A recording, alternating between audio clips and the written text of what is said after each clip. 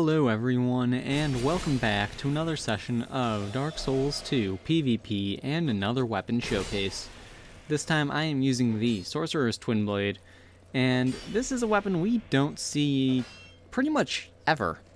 Now, getting started, this weapon requires 20 strength, 30 dexterity, 20 intelligence, and 20 faith. It has an E-scaling in strength and an E-scaling in dexterity. It has no physical base damage.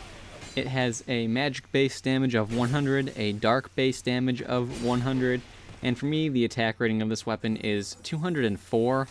I'm honestly not entirely positive where that 4 came from. I'm assuming it's due to those E-scalings. The counter strength of the weapon is 120, poise damage is 15 per hit, and the weight is 10 units.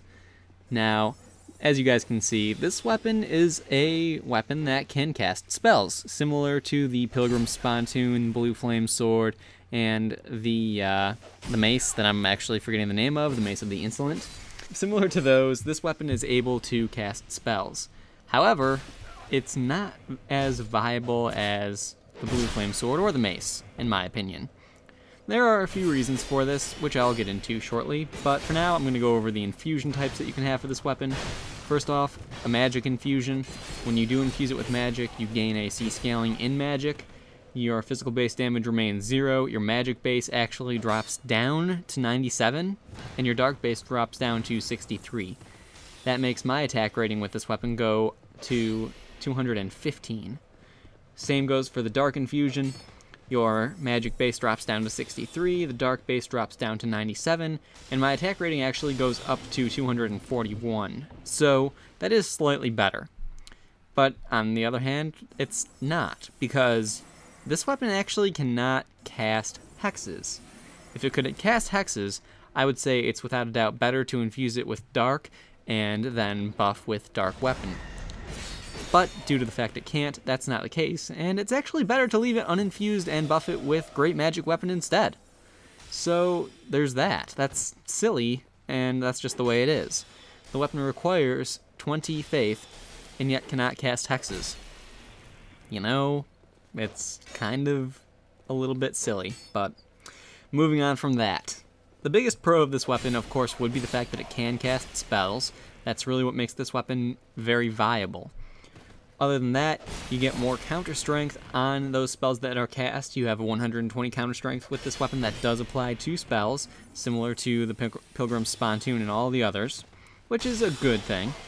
And one thing that makes this weapon very good, in my opinion, in comparison to the other spellcasting weapons, is the fact that when two-handed, this weapon actually does not lose its two-handed R2. The two-handed R2 is actually simply put over to the L2 slot, for the attack, I guess, and you have another attack that you normally wouldn't on a spellcasting weapon. It's something that From Software should have done from the beginning with their spellcasting weapons. It would have solved a few issues and made them more enjoyable, in my opinion. But that's all I've got to say on that. Actually, it's not. I lied. With that two-handed R2 that was moved to the two-handed L2 spot, you have the first attack of it. You have the first two-handed R2, but you don't have the second follow-up to it. It just simply repeats the spin-around smack again. So, it still leaves a bit to be desired, but it's better than not having anything at all. Now, you also have a unique move set when power stancing this. You have that spin-to-win sort of attack that the Warped Sword also has, so it's not exclusive, but it makes it unique in a way. So that helps out quite a bit. You can hit some decent damage with it, and it makes the weapon actually very fun to use. I actually had a better time using this thing. I had a more enjoyable time using this thing than I did with the Pilgrim Spontoon. So that's my opinion there. Now the cons, your damage is kind of garbage.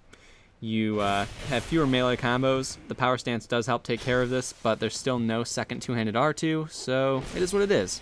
Anyway, I hope you guys enjoyed this video, and I will see you all next time.